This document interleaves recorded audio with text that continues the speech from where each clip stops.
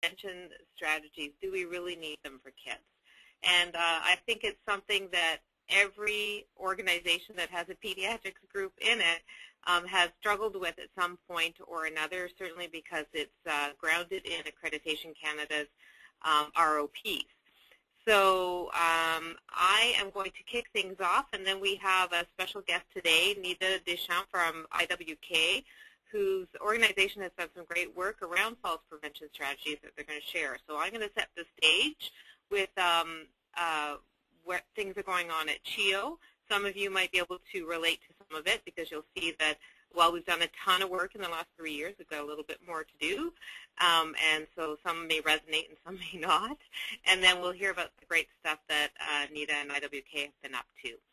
So maybe without further ado, we'll just jump into the presentation that I will do for just a couple of minutes.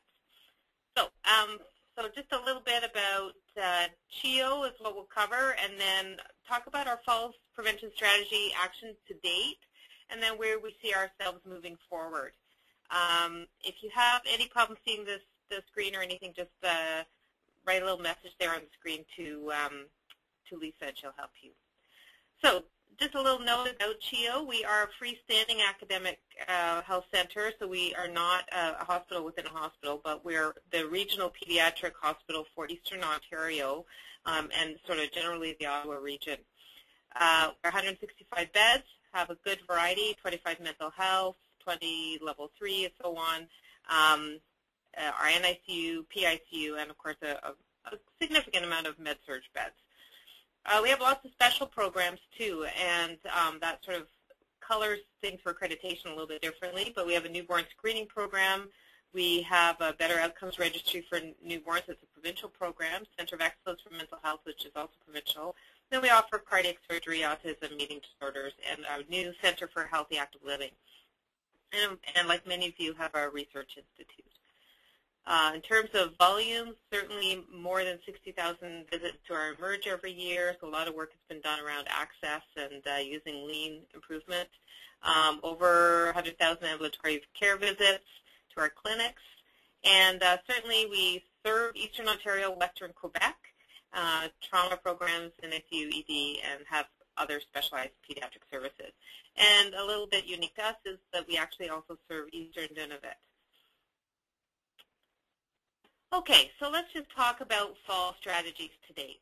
At CHEO, when we went through our accreditation survey in 2008, of course that was the first time we touched on the required organizational practices from Accreditation Canada, and those ROPs for patient safety. One of them, of course, included the falls prevention strategy that we needed to have. So I'll admit our first reaction was, oh, well, clearly this is something that's meant for the adult population, and we've got a good enough strategy in that we have a least restraint policy and the safe sleep policy, and we created signs that we put up in our ambulatory care environment, and certainly falls that we were aware of were most often related to, in that environment, where people would plunk their kids up on the exam tables and then turn their back for a second. So while we did see how it could be applied, I think, like many, had sort of thought, well, this was an ROP that we had pretty much in hand. We also stated that, we had metrics we were just putting in our safety reporting system at the time, so we identified that as something that we would be tracking, and we felt that that would be good. And we'd also offered some training around falls prevention, but I wouldn't say it's the one where we put all of our emphasis. We pretty much thought we had it in hand. We had our survey, and Accreditation Canada said, yeah, no, not really. So they really felt that we needed a much more structured strategy. And so we had to sort of go back to the drawing board. Just before I get too far along, though, I'll just pause and remind some of you about what Accreditation Canada was really looking for. So they, as I mentioned, they were looking for a falls prevention strategy, and so by that they mean sort of a multi-pronged approach. There's the literature and the science behind it, but there's also the education and the communication with staff and families. They also wanted us to make sure we are identifying particular populations at risk for falls. And I mentioned the ambulatory care one as one that we had given some thought to. but they wanted us to go a little bit beyond that. And so while we were thinking about the population at risk as being pediatrics in general, they were suggesting we look a little bit more specific. And they felt that and so in doing so, that we would address the specific needs of the populations that were at risk. They also want you to make sure that you're evaluating your falls prevention strategy on an ongoing basis. Well, if our falls prevention strategy was basically 2 policies and some signs, you can imagine that would be a little bit challenging to evaluate. And the team used the evaluation information to make improvements to its falls prevention strategy. So where the metrics had sort of played in, really in 2008, we didn't have enough data quite at that point to be able to satisfy that part of the test for compliance. So over 2008 to 2011, we just recently had our survey this past September for 2011. We actually, after 2008, we said, oh, well, you know what we're going to do? We're going to bring in a communications expert and maybe go through a bit more of a really targeted promotional approach. But we stopped. And it was expensive, and we sort of really had to think about what exactly we were doing. It was surprising, actually, how far along we almost got with that before we decided to stop. We stepped back. We looked at our falls incident data. I'll have to admit, though, it certainly was not our biggest category, nor is it now. And so there you sort of run with a bit of a challenge of this is an ROP, and yet out of all the ROPs that you'd really want to concentrate your efforts, this isn't one of them. It's probably more our medication ROPs. But nonetheless, Accreditation Canada had made this one actually a criteria, condition of our accreditation status, so we had to get something together. We stopped and reviewed the literature. Although much is adult-based, there is pediatric work out there, so we had to look for and acknowledge that. And then we also spent some good time talking to some other centers and reviewing their policies in particular. Okay, I'd love to go on, but hang on. Oh, there we are. So the first major thing that we did is that we adopted, well, we were planning for an implementation to an electronic health record. That actually went live in our inpatient areas in mid-June of 2010. So in the couple of years probably leading up to that, we were working with our software vendor and had an opportunity to incorporate what's known as the Cummings Falls Scale for falls assessments, and this has been validated in a pediatric environment. And so we decided to build that into our electronic documentation tool. So what's on the screen right now is a visual of what that sort of looks like when it's part of the risk assessments that would happen for inpatients only. And then it gives you a sense of what the categories are actually once you click on falls assessment. That was a big leap to even build that into the system. And now the big leap is to ensure that it's actually still being used. So we've only been live on the system for just over a year, and it was one of the areas that we actually did an audit at the beginning prior to going live with the online tool, and then have had an opportunity to do a post-implementation audit, but then build that in as in our quality framework for doing unit-based audits. However, I would say that it's not one that is particularly well documented in spite of all of our efforts. But that said, it's there, and there's lots of opportunities for improvement in actually making sure that the risk assessment is carried out. But if you can just imagine going to a completely online and documentation system in your inpatient area, this didn't rise to the top for a lot of the other reasons of needing to approve this one quite yet, but it is on the radar for sure. So at least now we have a means of evaluating how well the scale is used and what we could actually do moving forward, which before it might have just been a requirement to do a falls assessment, but there was no real strong ability to be able to evaluate in the documentation whether or not that had been done. So good, positive first step, and the surveyors certainly liked it. We also really revised our documentation for what we give parents, families, actually, and staff. And so it's not just a sign that's up in the unit, but actually something that's given to staff. And it's a lot of our documentation for staff is what you need to know. So this is, we did a what you need to know for patient falls. And you can sort of see a little bit about it. A pretty straightforward, simple, targeted, clear messaging. The third thing we did, and this was tying the bit of a bow around it, was just putting it into policy format. And around our organization, if it's in policy format, it generally sort of gets a bit more of a consistent review at some juncture or another. So hence we did the creation of the patient falls strategy. This is just the first page of it. If anybody wants to see the policy itself, I'm happy to share. So moving forward, what's missing? So our 2011 survey that just happened, they really liked what had been done to date, but there was a big but. They felt that we still needed a specific strategy for particular populations.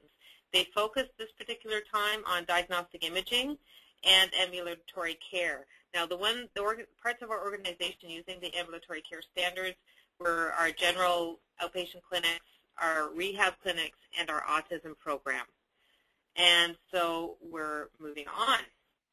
So it's interesting because we're now kicking off focus groups with those three particular areas, and we'll take what we've done and build on it and go to the actual councils for those areas and get their input about what we can do to move this one forward in a way that's meaningful for those environments. I know that one of our rehab folks has received some information on a possible tool that they can use to ensure that during an assessment process in the outpatient environment, they're actually assessing for risk of falls. One might say that when some kids in the process of going through rehab might be expected to fall, and that's fine. What our surveyors would say is they're expected to fall, so what are you putting in place to make sure that the level of their risk for them falling is assessed, and then being able to manage the potential for that falling. So just the fact that they could fall doesn't mean you don't need some sort of an assessment.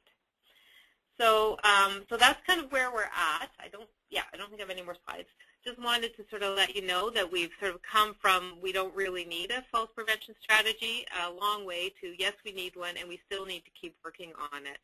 And I would even venture to say that while we still don't have a lot of incidents, I can tell you that yesterday afternoon it was almost like karma, as if somebody out there knew I was doing this presentation, because sure enough in our safety reporting system, two separate incidents were identified, one in diagnostic imaging and in one of our ambulatory clinics where kiddies had a fall.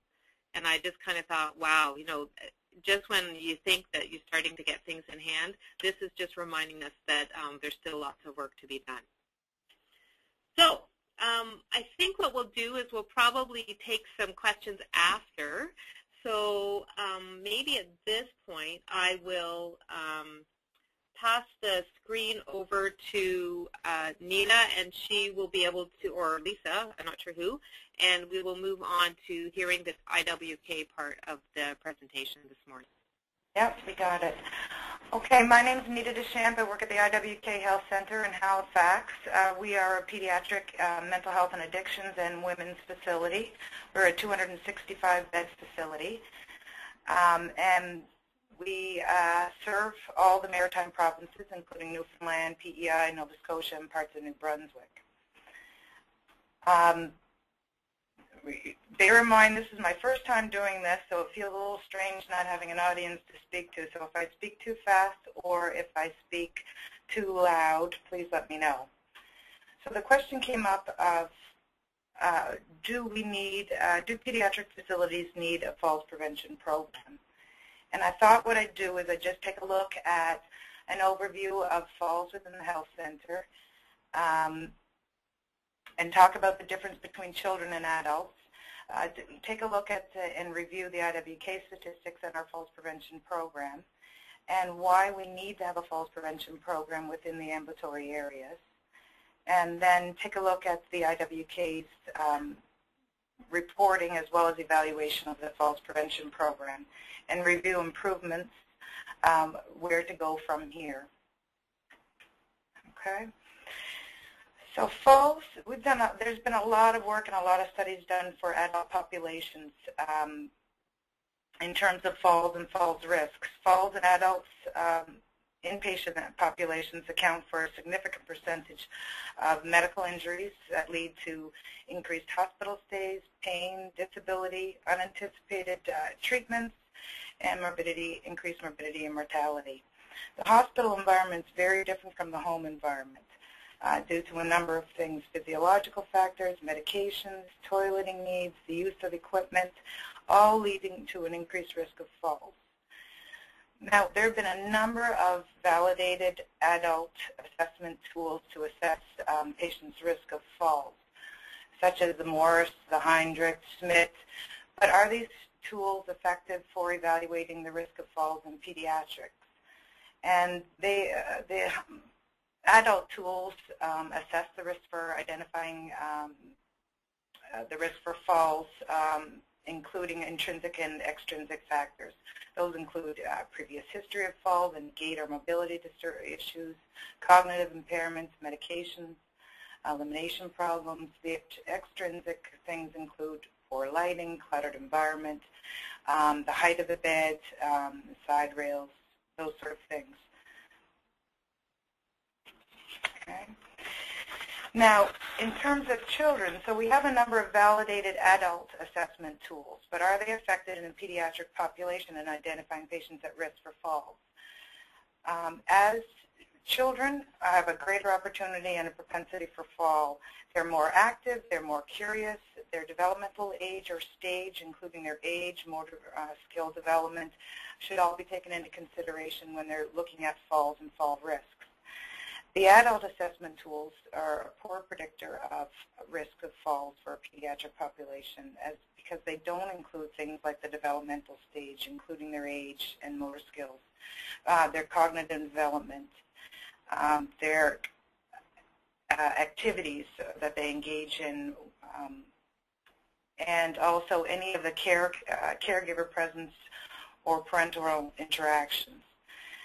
The other thing to take into consideration is that falls are very different, and the injuries that occur from falls are very different in a pediatric population than in an adult population. And in adults, a fall results in a greater harm than in a pediatric population. Most of the children who fall, there's not a great amount of harm that occurs. Some of the pediatric assessment tools, and I know Tracy had just mentioned the Cummings scale, the CHAMPS, Humpty Dumpty, the graph.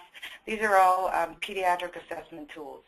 These tools do incorporate the developmental age and stage of the child. They also include mobility, patient and family education, and risk factors in falls.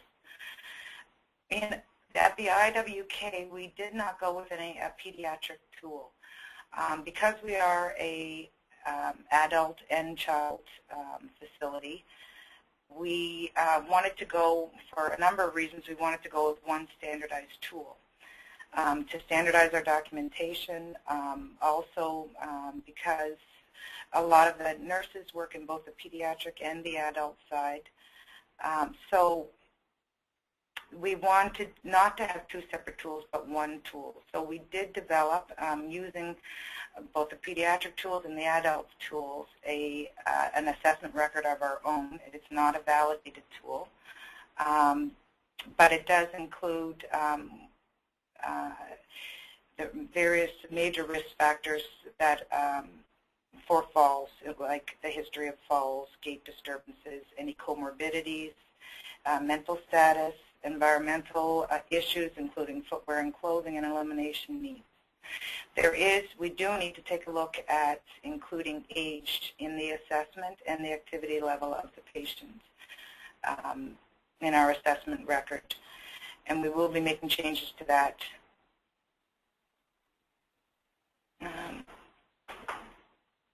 Okay. this is just a little bit of did you knows. Falls are the leading cause of injury in children, and they account for 44% of our emergency room visits. We spend over $440 million every year in fall-related injuries. Having a falls prevention program in place increases staff awareness, okay, not only in terms of falls and fall risk and fall safety, but also in safety in general for patients. It also helps us to identify those patients who are at risk for falls and helps us to put strategies in place to help reduce not only the number of falls, but the severity of falls when they do happen. And it helps us to assist in tracking and trending of falls. Now, if you look at our data from the IWK, and I did remove the adult population data from here. So this is the data for the last 3 fiscal years. In 2008, 2009, we had 68 falls that occurred. And of those 68, 45 or 66% happened in the pediatric population. And 8 of those caused harm to the patient. And those included fractures or stitches.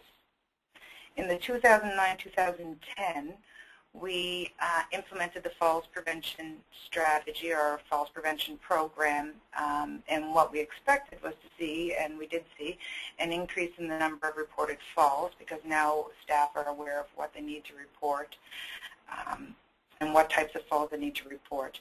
And we were also hoping to see a decrease in severity, and we did see a slight decrease in severity during that fiscal year.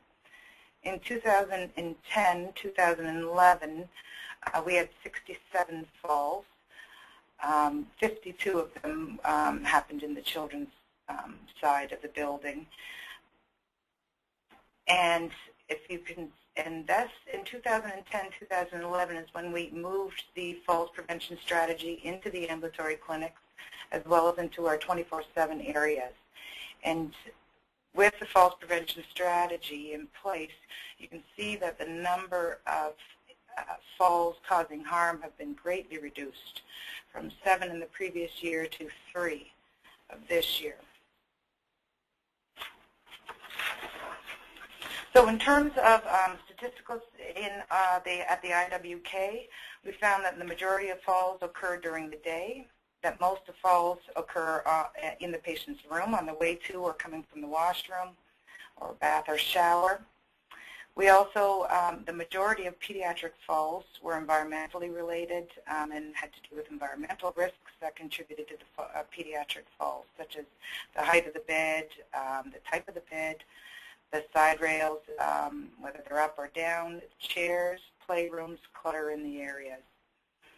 And what we found at the IWK is that people who are falling or children who are falling are less than 6 years old with comorbidities, and that most of the pediatric falls, over 80% of them, happened while the caregiver or parent were present. So the single most important preventative thing that we can do is educate our families and caregivers in terms of risk of falls. And I just put this data in here because a lot of the other statistics and studies have shown that there's a high incidence of falls in children who are under 4 years of age who have comorbidities and who also have serious illness. And if you take a look at our data just in the last 2010-2011, hematology and oncology, as well as our medical surgical unit that includes orthopedic patients and neurological patients, are one of the highest fall rates. So in 2009, April 2009, the IWK introduced a falls prevention program. And what that includes, the falls strategy includes, is assessing all inpatients for their risk of falls, and that is done, the assessment is done on admission as well as daily, anytime there's a change in condition, and on transfer. And completing, if those children are deemed at risk for falls using the falls assessment record or scale, then an additional caution record is completed for that adds any individualized strategies to help reduce their risk of falls. We also implemented a signage that goes over the patient's bed or on the patient's door that alerts all staff to their patient's increased risk of falls. These are all in addition to the standard precautions for falls that we use. So after about 6 months, we did an audit to see for compliance, first of all, just to make sure that everyone is filling out the assessment, and we found that it was 65% compliant. After 1 year, notices went out to the managers to let them know what their how their areas are doing. After 1 year, we had 95% compliance, and we also included in that 1 year audit the accuracy, how accurate were they filling out the forms, and we found that there was some issues with that required some education in some specific areas. Okay, in terms of the ambulatory areas, when we took a look at our data, we found that in the last 3 years alone, anywhere from 20 to 32% of the falls happened in ambulatory areas. And most of those were related to the environment, including furniture, toys, clutter in the environment, chairs with wheelchairs, chairs with wheels in exam rooms. And that's where most of our ambulatory falls were happening. So we didn't want to include an assessment on every single ambulatory patient. I mean, some of our areas see 15,000 patients a year. What we wanted to focus on was education to staff. Staff education, we felt, was more important so that they are aware of what to look for, what are the risks. So we did a number of education sessions for all of the ambulatory areas that included our fall risks, fall data, and strategies to help reduce the risk of falls in their areas. We also wanted to make sure that patients and families were aware, so we created posters to put in all the waiting areas. Most of the falls that happened in the waiting areas while they're waiting to see the physician. So we created posters for those areas. We also included fall information, and fall risks are included in our patient safety pamphlets, and most of those are mailed out from most of the ambulatory areas to along with their appointment information, so they have the information before they actually come to the facility. And we also included in our monthly workplace inspections falls risk assessment as well. And our fall data and improvement activities were also included in our quarterly reports for the units. And when the accreditation did come, we did have the accreditation in May of this year, and they did focus on the ambulatory areas, and they did ask to see our education packages that we had for the ambulatory staff, as well as the posters and the patient safety pamphlets. In terms of reporting and evaluation, so how did we get this information out to our staff? Well, all of our data on falls and fall-related injuries are reported on our AIMS, our online adverse event reporting system, which is an online adverse event reporting tool that we have. Our falls committee also reviews, and we have a falls committee that meets quarterly, and we review all patient, employee, and visitor falls, and we make recommendations for improvements. Also, our JOSH committee, our Joint Occupational Health Committee, reviews all employee-related falls on a monthly basis, and they also make recommendations. On top of all of that, we have a quality review committees, and we have 42 of them in our health center. Those are our morbidity, occurrence, mortality committees, and they review all patient-related falls for their particular areas, and they make recommendations as well. So there's a number of different areas and places that falls are reviewed within our health center. Trending and improvement initiatives are reported on a quarterly basis to the board in our KPIs, as well as on a monthly basis to our directors and managers. And all of our fall data is posted on our intranet, our Pulse, so that staff is able to see where the falls are happening and how many falls we have.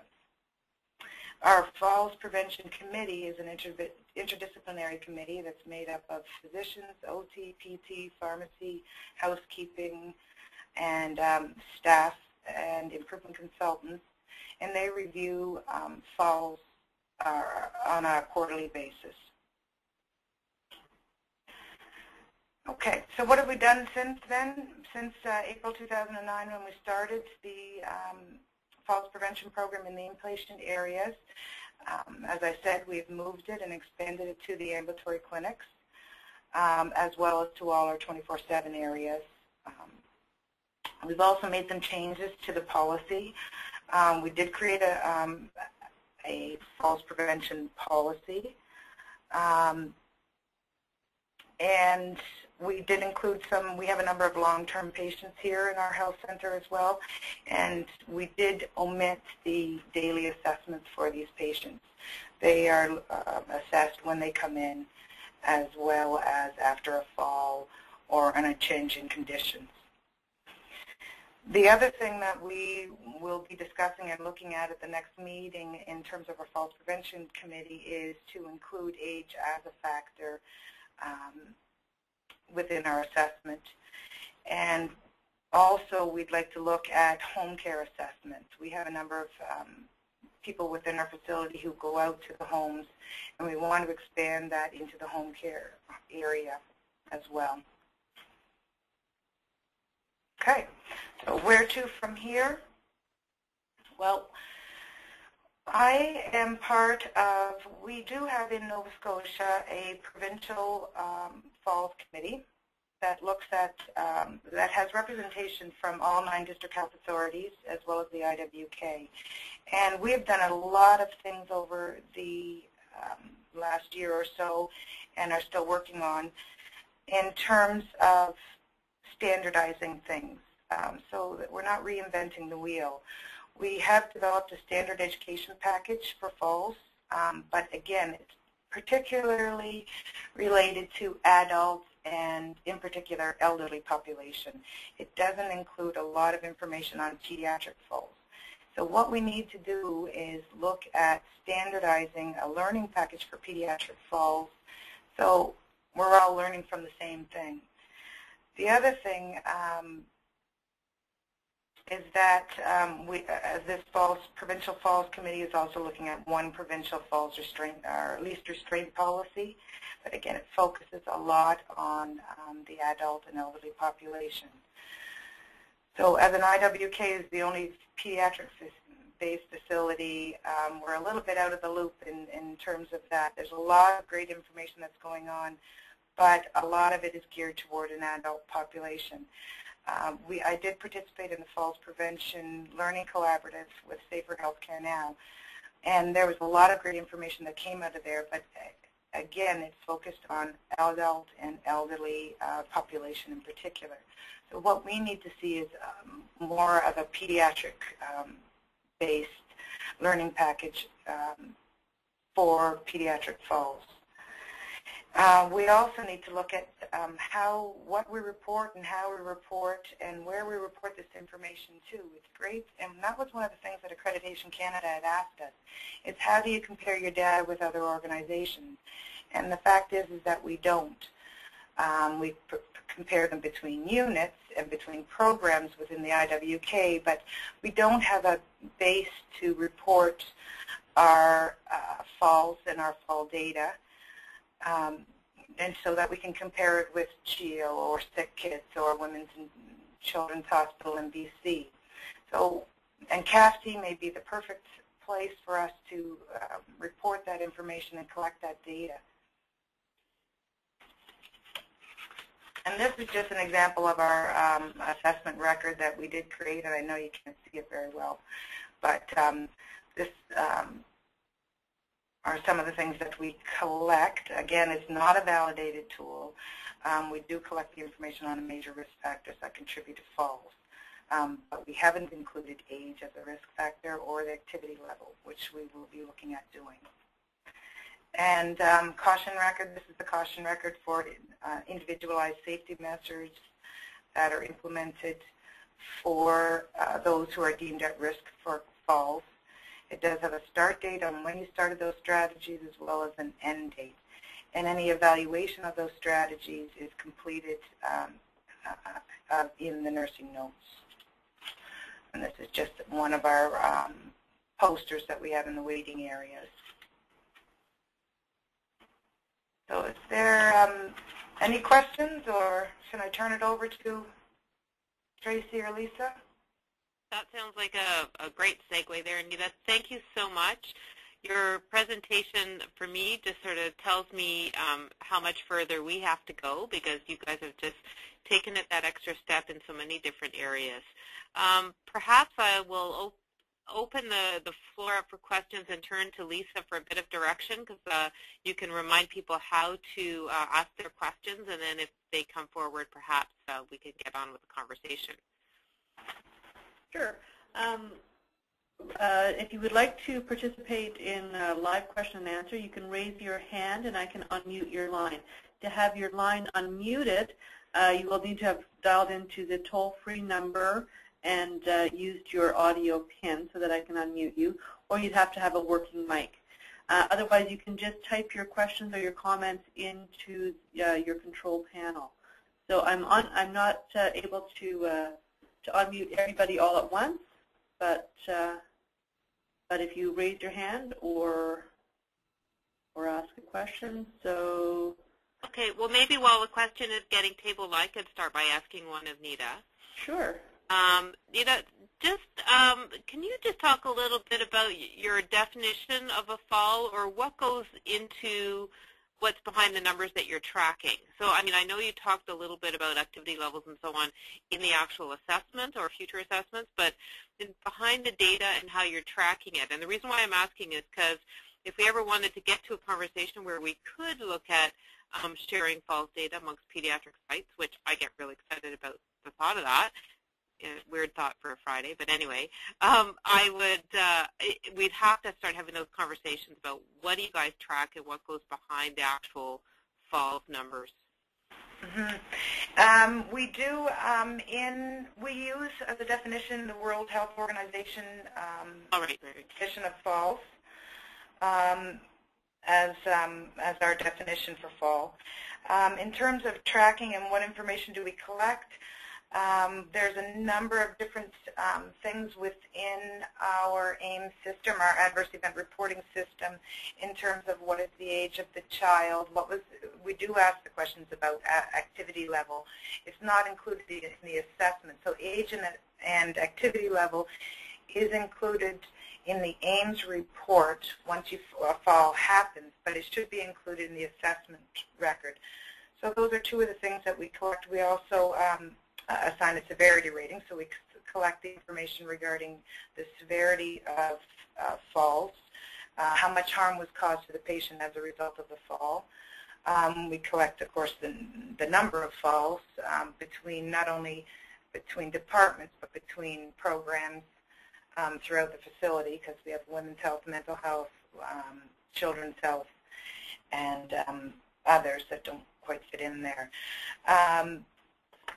So we do report on a number of different things. We also, and part of the Safer Healthcare Now, when we did the Falls Prevention Learning Collaborative, we reported in terms of numbers, the rate of falls per 1,000 inpatient days. And we had collected that for a while during that collaborative, but since then that's sort of gone by the wayside. So there's lots of opportunity, I think, for further discussions. Just even around like assigning severity and so on. Of course, that's kind of unique to your facility. So, but that being said, I think that there's a really neat opportunity, as you say. Lisa, do you have any more questions? Yeah, Tracy and Nida, I'm just going to try to unmute somebody here.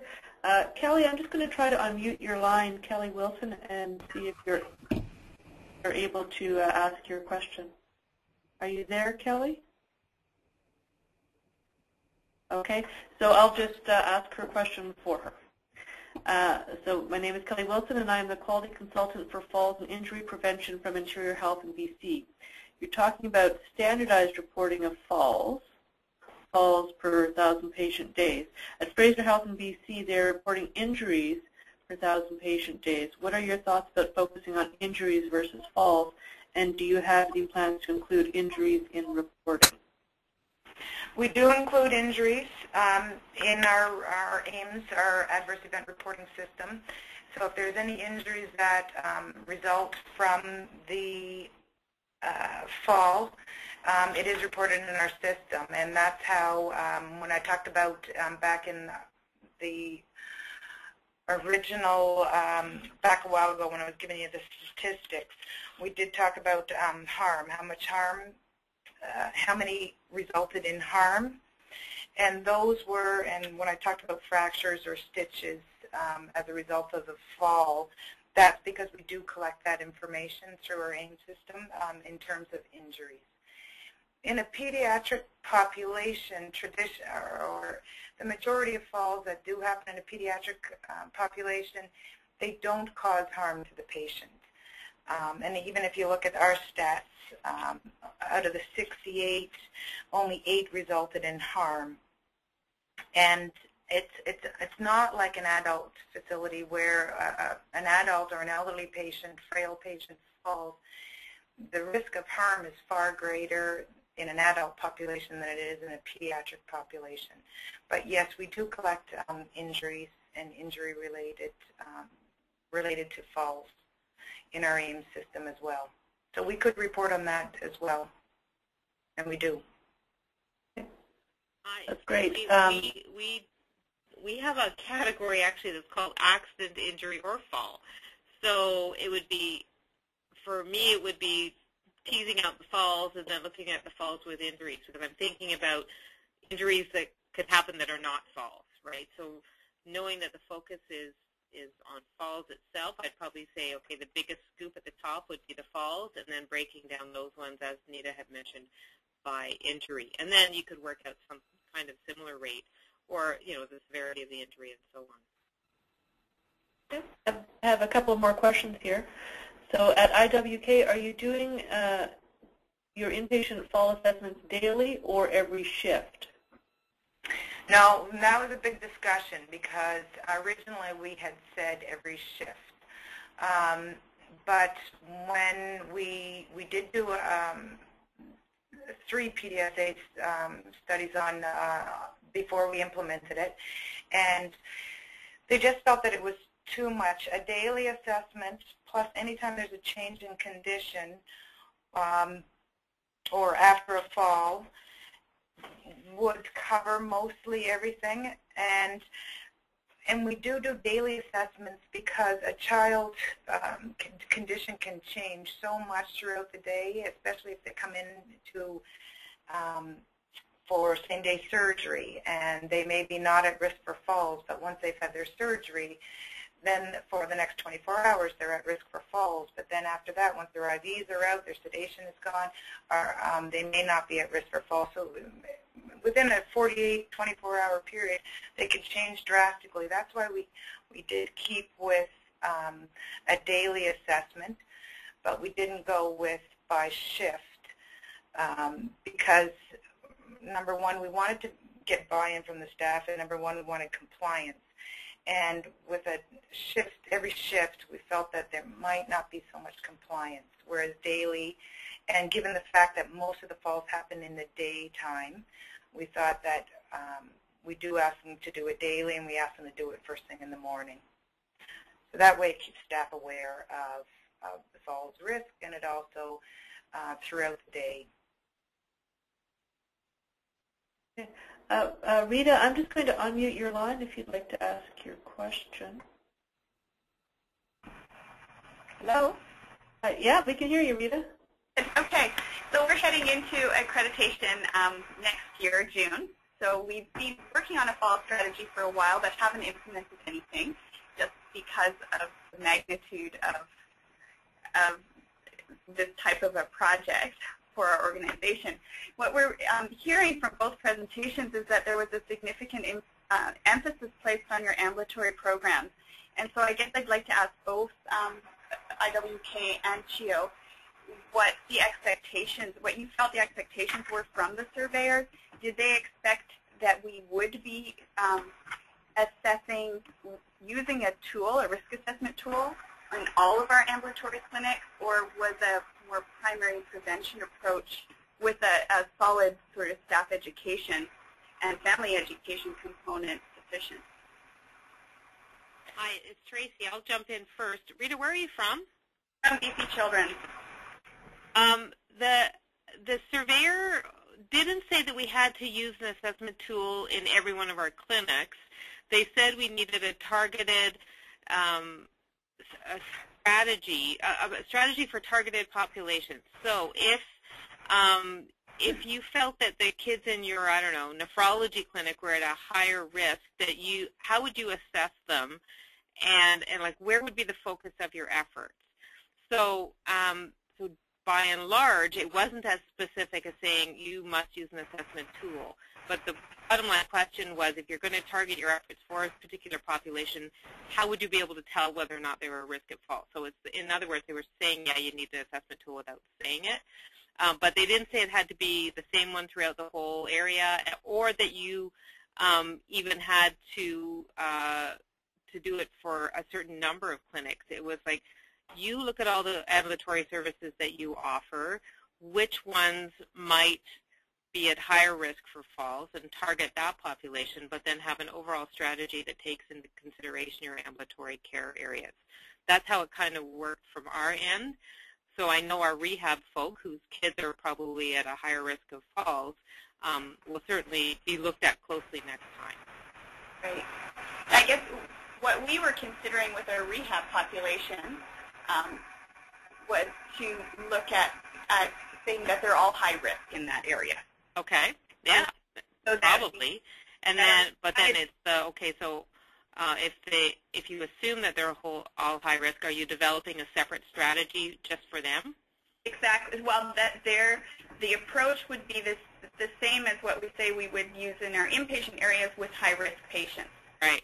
So that our strategy would be very focused, and in those clinics, you'd just be much more vigilant, and the strategies you employ would be at a different level than a general peds clinic where if the risk isn't as high.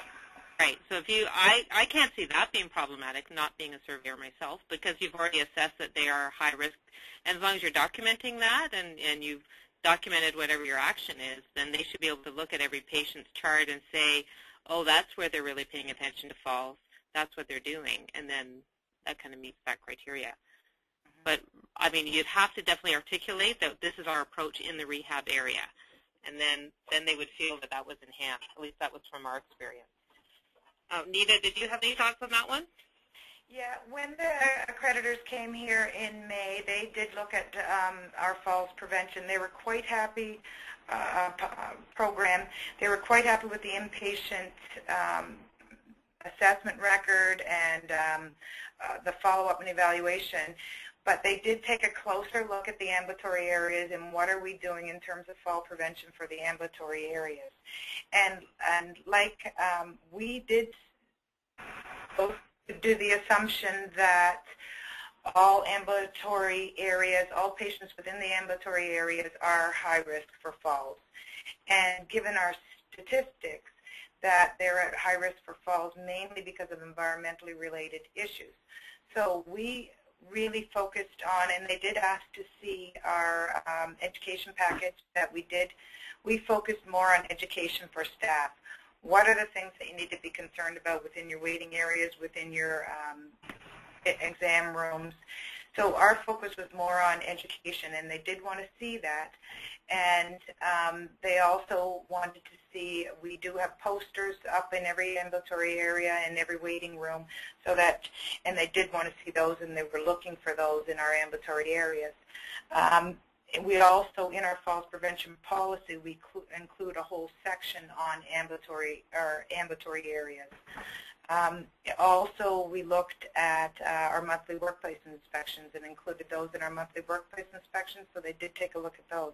And they seemed quite happy with that. They weren't looking for an assessment on every single ambulatory patient. They were more looking in terms of, okay, what's your overall strategy for falls prevention within ambulatory areas? And with looking at the education that we provide to the staff, as well as the evaluation piece or the improvement piece that went along with it, they were quite happy with what we had. Thank you. Rosalie, I'm going to try to unmute you. I'm not sure if you have a mic or not, but I'll try that to start with, and if it doesn't work, I will read your question. Are you there, Rosalie? All righty. So it says, hi, I'm from Edmonton. I work at the Glen Rose Rehab Hospital where we've both peds and adult geriatric units. I've taken the Canadian Falls Prevention Curriculum, which, if you're not familiar with, was developed as an approach to falls with a falls prevention with a geriatric perspective. It has a definition for falls that we're hoping would be used across the country. My question around this is the approach of the curriculum is to look at the risk factors based on not the traditional intrinsic, extrinsic delineation, but looking at biological, behavioral, socioeconomic, and environmental. In our approach for falls risks, cognitive issues don't exactly capture all of the behavioral risks like impulsivity. Socioeconomic risk factors can also be consider whether the client family have enough education to understand our teaching. Can they read our handouts? Do they have the money to purchase the right shoes, etc.? And has Accreditation Canada commented on what's in the assessment? Could we consider expanding the curriculum? So that's all pretty interesting. It is, actually. I mean, it's something that would be worth bringing forward to Accreditation Canada. I don't know if they've done that, or certainly we have a link from a pediatric perspective to Accreditation Canada. And I think that we're going to involve them in future teleconferences this year. It would be a neat kind of question, maybe a sort of an open mic or an open forum thing to put forth to them. Yeah, I think some really interesting points. Yeah, and the curriculum is great, and it does take into a lot greater things like the impulsivity and when they talk about cognitive ability. So yeah, that would be a great place to start and work with too. And just a reminder to everybody that this presentation is being recorded and it will be posted on CAPHC's Knowledge Exchange Network. So we'll post the entire recorded presentation plus the PowerPoint slides. And I'll send a link to everybody in the next day or so. Okay. So is that it for questions? That looks like that's it so far, yes. Well, I think that that's a good opportunity to maybe call it a wrap then.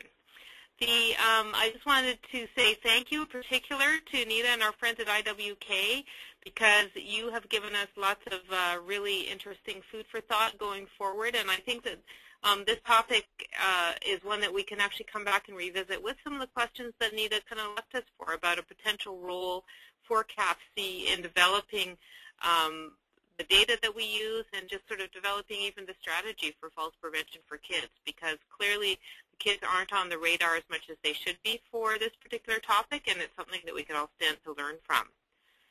A final note, I just wanted to let everybody know that if you didn't have the opportunity to attend the CAPHC Patient Safety, well, actually the CAPHC conference, but in particular the CAPHC Patient Safety Annual Symposium at CAPHC in October, we had a really great attendance and some super presentations, in particular from Dr. Ann Matlow around the Canadian Pediatric Adverse Events Study.